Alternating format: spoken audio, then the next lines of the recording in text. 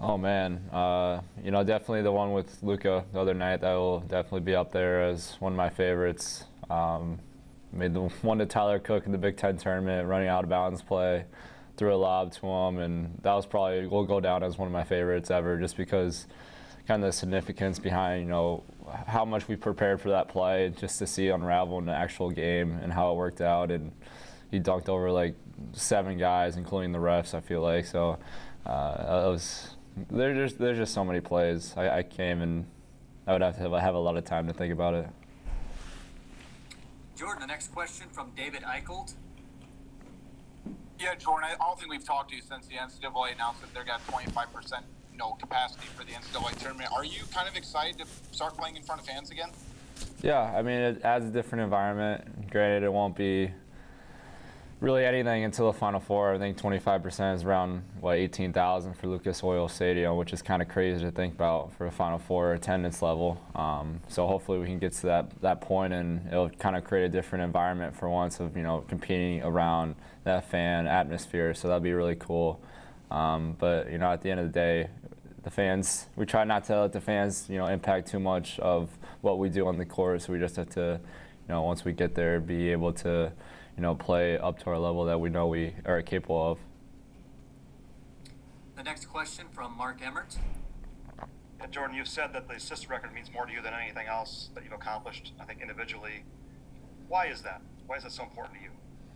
I think just when I got here at Iowa, right from the start when I was as a freshman at campus, a lot of people doubted, even be able to play at Iowa or playing at the Big Ten level. And I thought I had a pretty good freshman year, and I started proving myself that I belong. And then people say, I just had really great players around me, and I wasn't able to, maybe break the three-point record, or I wasn't really a true point guard. So I think all these added things kind of add to my fire of, I can be a really great leader of this team, and whether that's me scoring or me passing the ball. And I've always prided myself of being a really great leader on the floor.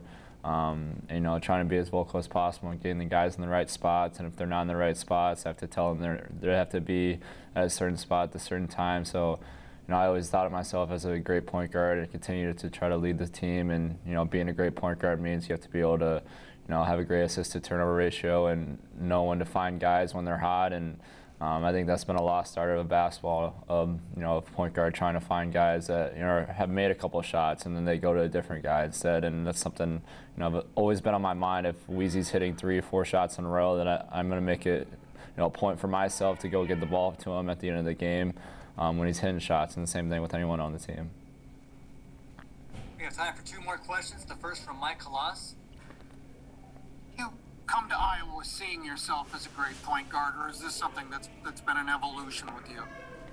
Yeah, it's funny. I didn't really see myself as a point guard when I was, under, 4th, 5th grade. I always was just a great shooter, and I didn't really, see myself as ever being, a point guard in the Big Ten. And then, my game started to progress, and I started working on my ball handling even more as I grew up, and I slid over to the 1 when I was a high schooler, and I shot a lot when I was a high schooler because I always had the ball, and I was like, well, this is pretty cool. If I always have the ball, I can get a lot of points, and that worked out for myself in high school. And then when I realized when I got to college, I was like, I can do a lot more things with the ball, and setting teammates up and making them better, and all these guys around me. So I think my game really, it evolutioned across as I was, playing from 4th to high school, then slid over to college. I think my game kind of just progressed in certain ways, and I still consider myself as a scorer, but at the end of the day, my job is to get other guys the ball, and that's what I tried to do. Final question this afternoon, Jordan, from Chad Leistico. Hey Jordan, Coach said you're coming back between games. I know you mentioned that was your preference. Number 1, happy about that, and number 2.